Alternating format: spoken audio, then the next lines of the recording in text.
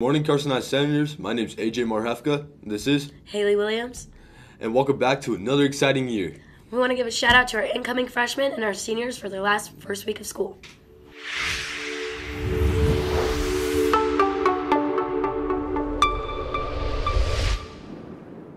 Carson High School students have been selected to fly. 2 experiments have been loaded on a sounding rocket and Balin mission and ready to blast off. This past summer, three Carson High School students traveled to Virginia to NASA Wallops Flight Facility. Carson City High School students Bebe Keel, Sam Chenin, graduated, and Connor Bryla and educator Miss JJ are over the moon with excitement and proud of what these amazing students have accomplished. Cube in Space program is a global STEM program designed for students 11 through 18 years of age. Cube in Space, a program by EDU, provides students access to space to design and test experiments on a NASA mission.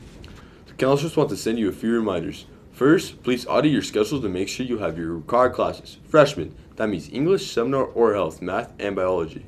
Sophomores, that means English, math, chemistry, and world history or AP Hug.